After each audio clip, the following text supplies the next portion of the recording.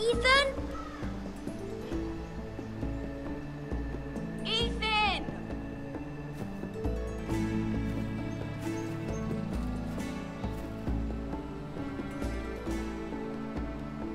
I couldn't find him. Could you?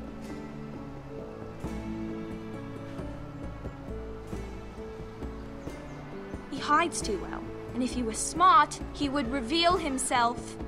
I don't like this game anymore. Maybe something happened to him. Ethan's fine. He's just forgotten this is a game. I win! Congratulations, your lordship. Don't worry. It's just a game, Ryan. A stupid game. I don't like it. He was worried you were gone. I thought we'd never find you again. I'm right here. And I promise, I'm not going anywhere. I wish Mira was here. And Asher. And Roderick. I do too. But Mira's in King's Landing and... Can't she come home? I don't want her to die too. Ryan, she's perfectly safe, I promise you. I don't want Garrett to die either. Maester Ortengrin said he got sent to the wall. I'll miss Garrett. He was nice. He won't get hurt. He got hurt by those Whitehill men. No one will tell me what Garrett did, but it must have been serious. I heard Duncan and Sir Royland talking. They said someone will come here looking for revenge. Everyone's worried about you, but I'm not. I know you'll protect us. Who said they're worried about me? Well, Sir Royland for one. He says you can't fight very well. What? And he calls you a milksop. Sir Royland forgets himself. I don't care what he says. I can protect you. What does milksop mean? I don't know. But I know it's not good. Ethan, you should let Sir Royland teach you how to wield a sword. Like a man. He taught Roderick and Asher, and he even showed me how to fight. Properly, I mean. A lord should know how to fight.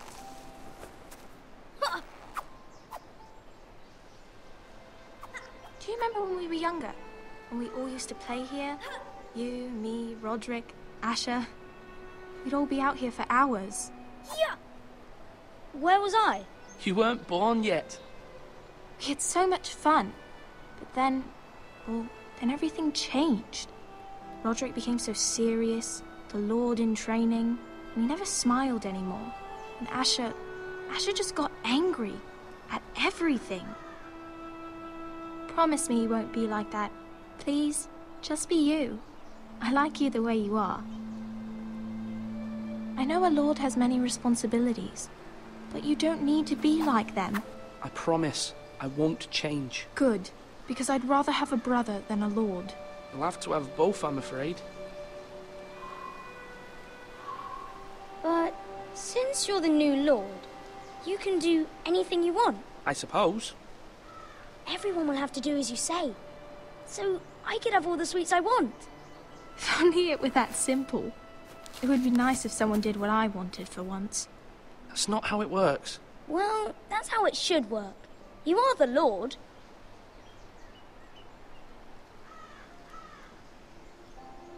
Lord Ethan, you're needed in the Great Hall at once. Quickly, on your feet.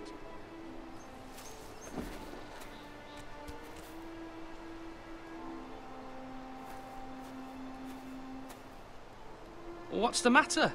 Lord Whitehill has arrived, unannounced and certainly unexpected. He's come demanding justice. Can't he meet with Duncan? He is the Castellan. Stay with us. Please, Ethan. He's demanding an audience with the Lord. We really must go. It's your decision.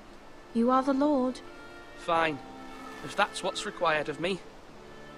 Very well then.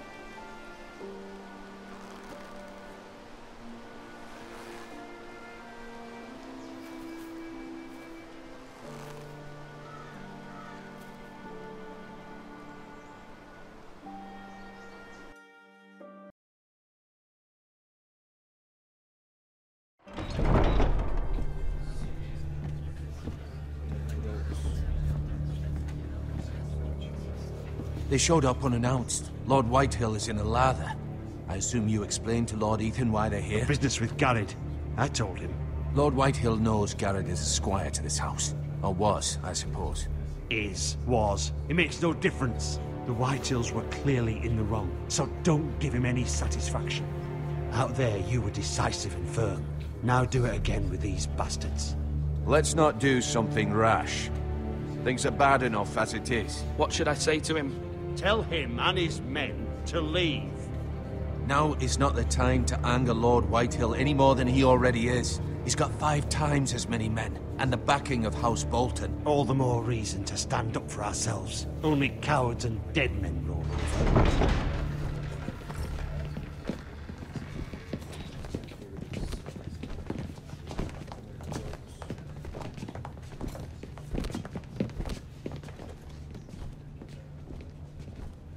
Lord Ethan, is it? My condolences for your father and brother. The late Lord Forrester was no friend to me or my house. Thank you, Lord Whitehill.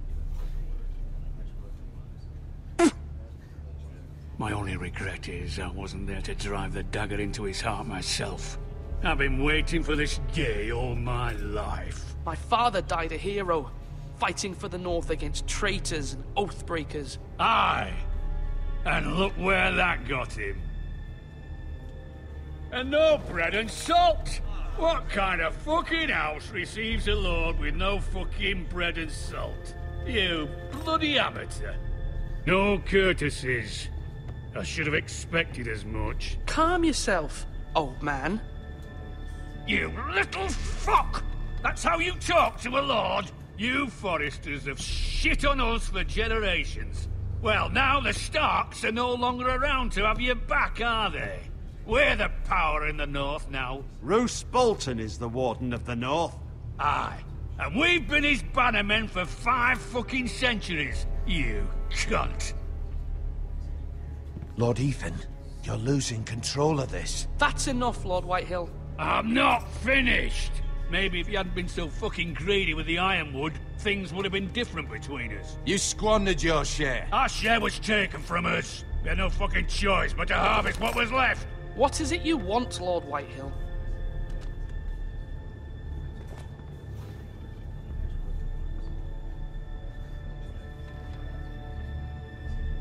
Your man, the squire. We were minding our own business, keeping the king's peace, as his lordship here said, when your man attacked us for no reason. Hear that? Attacked for no reason. No reason? You murdered his family. Then you admit it was your man who killed my men. And a pig farmer at that. How do you answer for your squire, Lord Ethan? He acted in your name. And you are the lord of this house. We lost people too, Lord Whitehill. Your men murdered his entire family. You lost pig farmers, not soldiers. Soldiers worth 100 of their type. Where's the fucking coward who killed my men? I know he's here. What have you done with him? I took care of it. He received his punishment and it's done. He's gone. What? Gone? That was my justice to deliver, boy, and you denied me of it. I'm not leaving until I have my justice. Now bring me the coward who did it, or you'll answer to Roose Bolton. What kind of fucking house is this? A house of honorable men. Lady Forrester. You bellow like a wounded boar, Lord Whitehill. Have you forgotten your manners? I mean no disrespect to you, my lady, considering your losses and all. But this is not over. It's over when my son says it is. This is over, Lord Whitehill. Ethan is Lord of Ironrath now. By rights, his word is law here. If that displeases you, then I trust you can find the door. That lad may be lord of this house, but Lord Bolton will have the final say. I'll send him a raven letting him know a Forrester man killed one of his own, that the new Lord Forrester lied to my face and denied me my justice. Then we'll see whose word is law. We're in the right, Lord Whitehill. Remember that.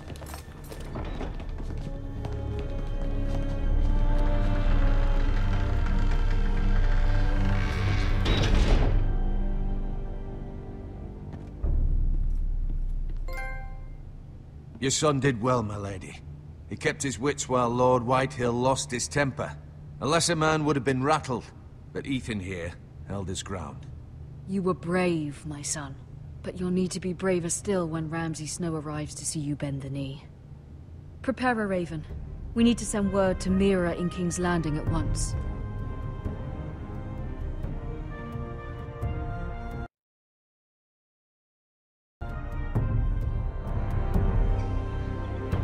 Your sister can help us. Although just a handmaiden, she has Marjorie Tyrell's favor. And Lady Marjorie's betrothal to the king may be enough to keep the Boltons at bay. If it's presented to her as it should be.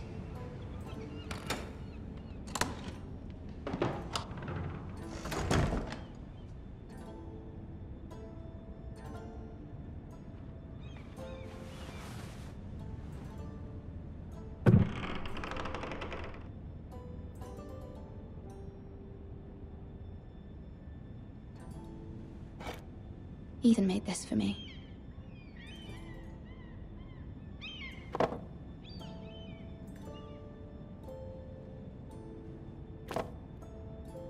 It was very kind of Lady Marjorie to give this to me.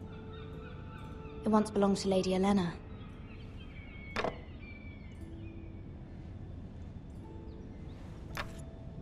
Asher sent me this coin to remember him. What a strange place, Essos.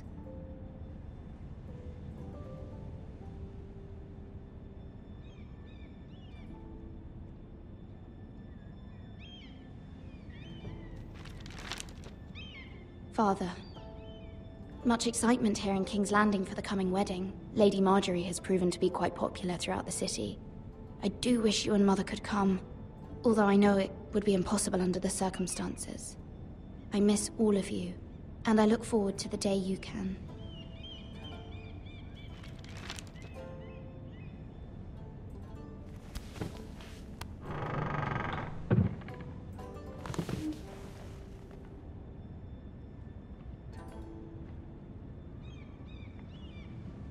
Wonders Made by Man, by Lomas Longstrider. A gift from Roderick. I hope to see them all someday.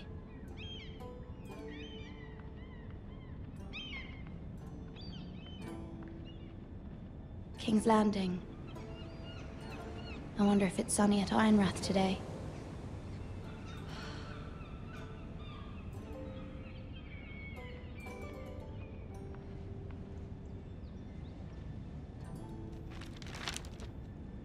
It troubles me to even ask this of you, but you must appeal to Lady Marjorie to intervene on our behalf.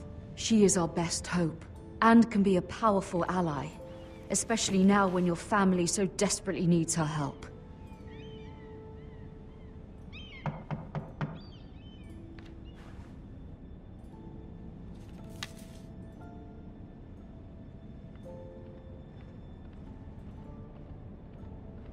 One moment. Oh, sorry, milady. I didn't mean to disturb you. I can come back later if you'd like. No, it's fine. Come in.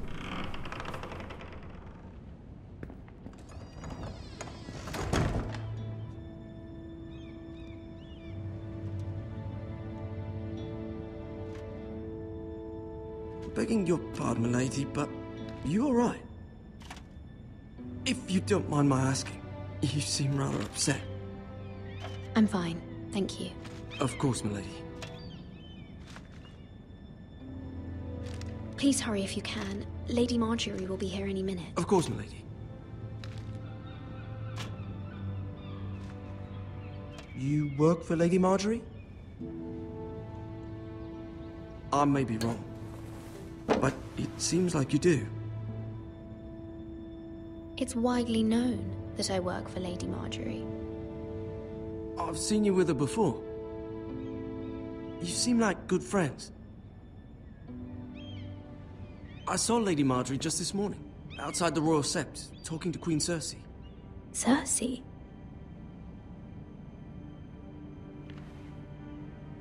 They appeared to be having some sort of disagreement. I couldn't hear much, but... What did they say? I couldn't make out much, but I know they were talking about the Starks and House Forrester. House Forrester? I hope you're not in any kind of trouble. But I thought you ought to know. Most people don't tend to notice a callboy. Not in King's Landing, with so many lords and ladies about. You see and hear all sorts of things when people don't even know you're there. Good night, milady.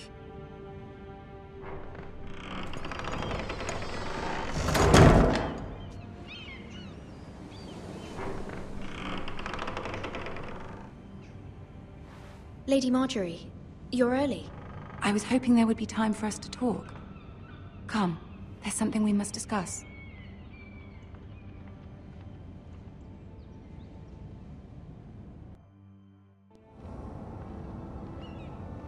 From the day you arrived in Highgarden, I've thought of you more as a friend than as my handmaiden. A dear friend, in fact. Thank you, my lady. And you know how I feel about what's happened to your family. I feel your pain as if it were my own. What you've suffered is beyond imagining. I need your help, my lady. Of course, and I will help you in any way I can. But there's another matter we must attend to first. You must understand there are limits to what I can say, especially here in King's Landing, now that I am to be queen. To have a handmaiden from the north whose family fought for Robb Stark. It raises questions at a time I can least afford. Cersei herself cornered me this morning outside the Royal Sept. She mentioned the northern girl in my service, and she painted you a traitor. She was very pleased with herself. I'm not a traitor. Of course not. It's only an excuse to torment you, and by extension, me. She demands an audience. She wants an apology of some sort, for what I don't know, but she's waiting for us now, and I promised I would bring you to her. I wouldn't ask this of you if it were not important. I cannot afford any conflict with Cersei with the wedding so near. What do I say? Find a way to appease her. Humor her. Tell her what she wants to hear. See if the Queen Regent is ready to receive us.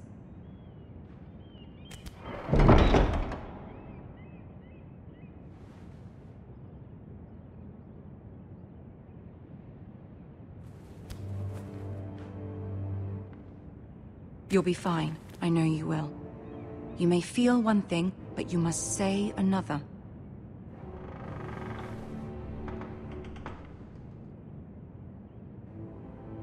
Good luck.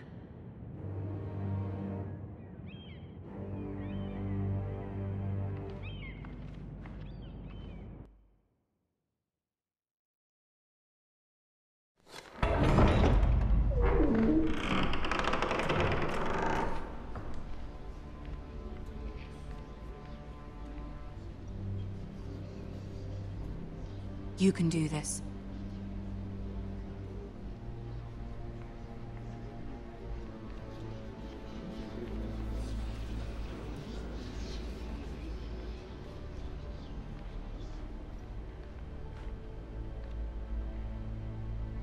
Ah, Lady Marjorie. Aren't you looking lovely this evening? Lord Tyrion. Your Grace? With your permission, allow me to introduce Lady Mira of House Forrester.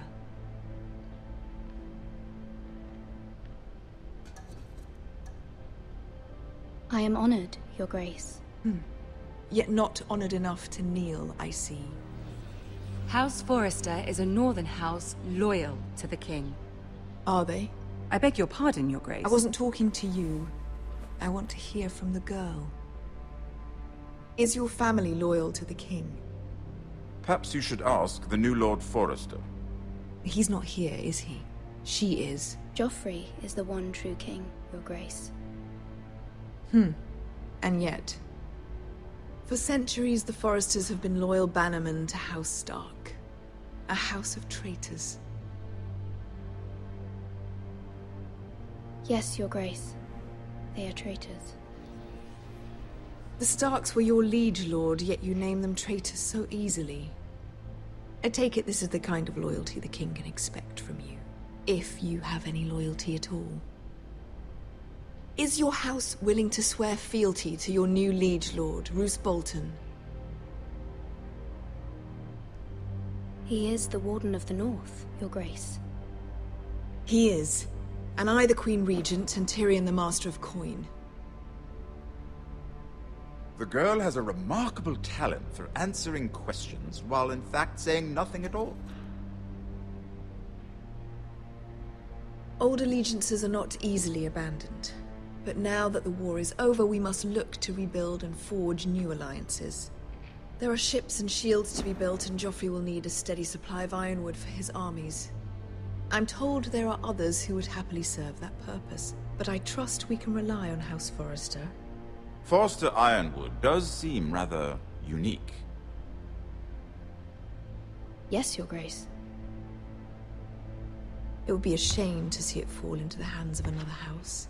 I imagine you'd do almost anything to prevent that from happening, wouldn't you? Ask any Lannister, and they'd do whatever was necessary to save Casterly Rock. It would be unfortunate to see another house lay claim to what's yours.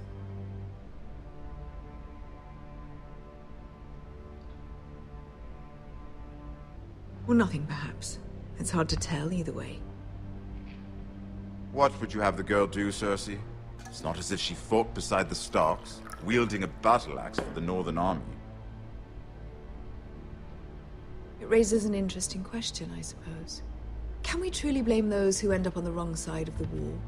Our dear Marjorie here was betrothed to Renly Baratheon on the false assumption that he would one day rule the Seven Kingdoms. Can we fault her for her mistake? Should she be held accountable?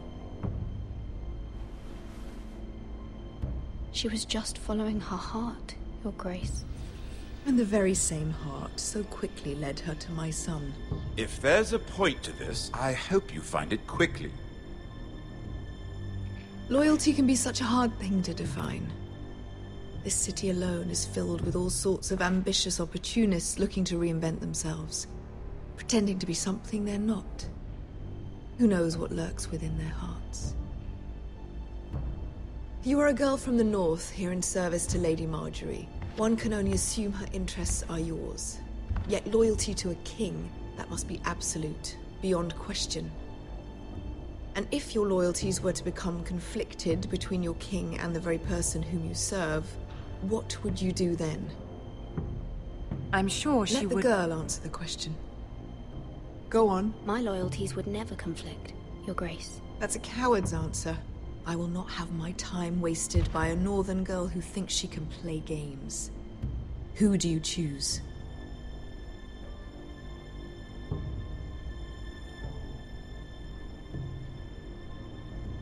The king, of course.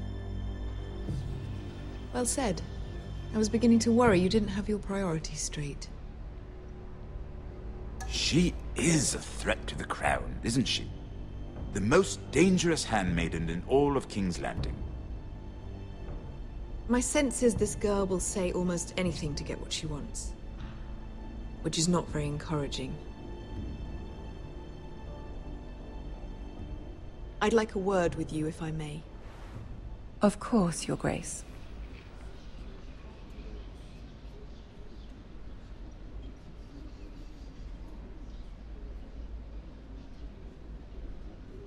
I'll walk you out.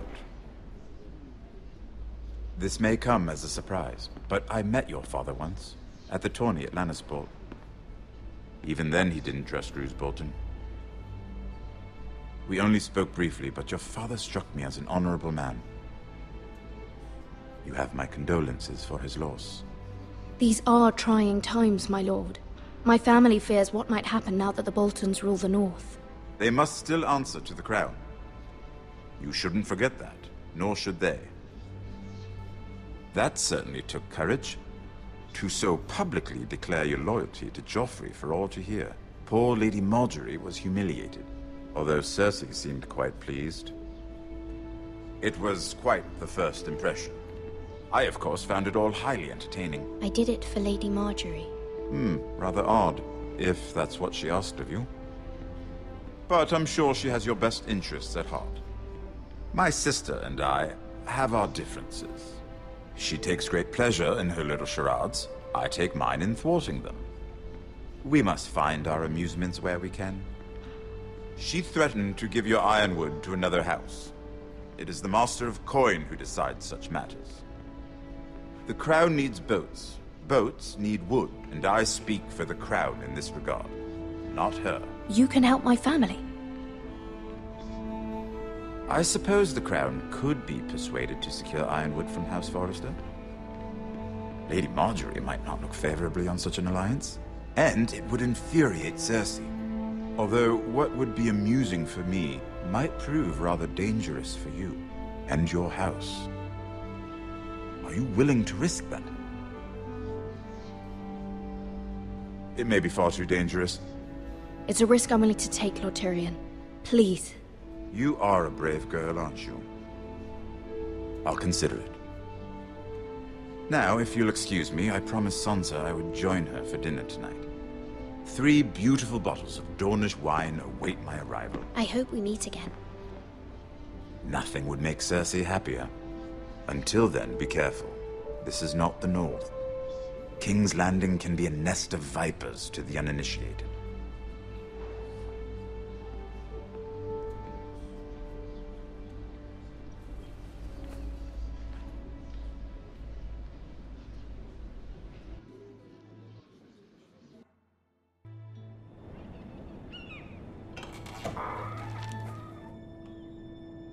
Mira, I was worried.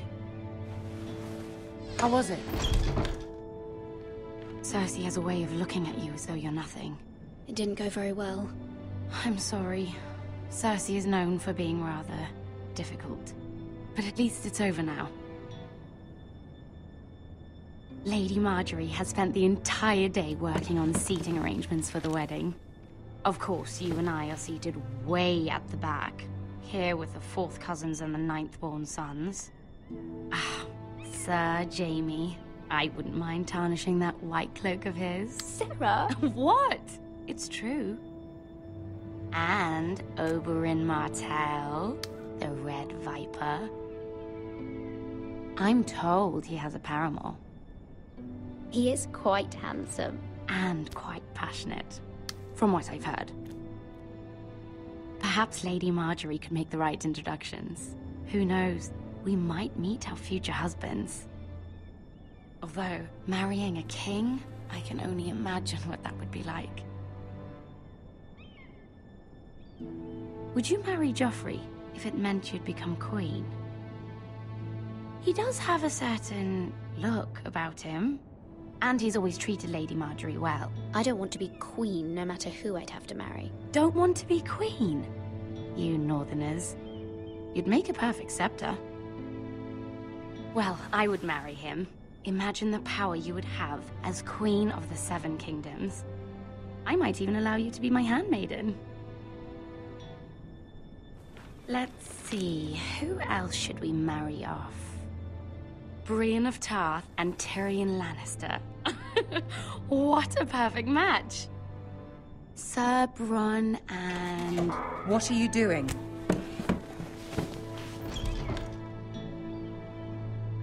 Well? I'm sorry, my lady. As am I. We shouldn't have been messing about. This is not a game. It's a battle plan. Allies and enemies can be made with every move. Yet they say it is men who are powerful. The Queen was pleased by your display, Mira. I'm just glad it's over. King's Landing can be exhausting sometimes. There's always someone to please or some perceived slight to smooth over. I fear it will only get worse when I am queen. Once they know your true heart, the lords and ladies will have no choice but to love you. Do you agree?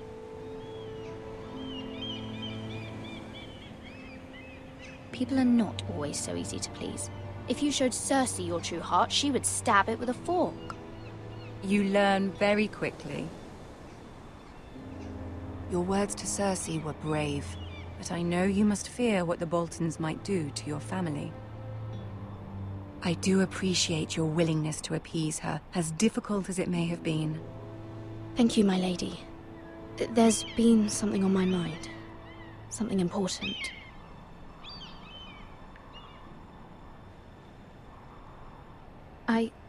I did have a favor to ask of you in return. Whatever you wish to say, you can say it in front of Ciro. There are no secrets between us. It's about my family. I trust her.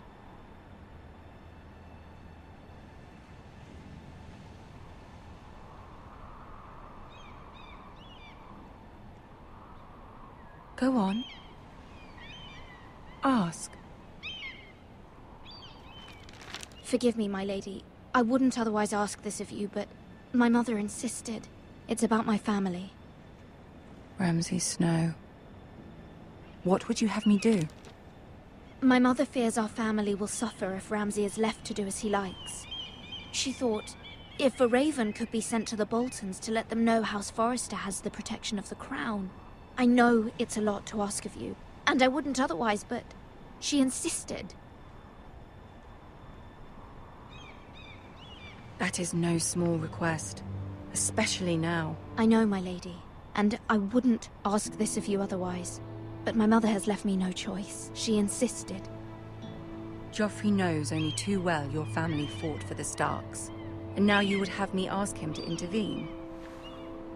Is the situation that dire? You can't, my lady. King Joffrey won't like it. Just think how he turned on Lady Sansa. My mother feels it is urgent, my lady. She's unfamiliar with King's Landing and its politics. I hope you can understand that.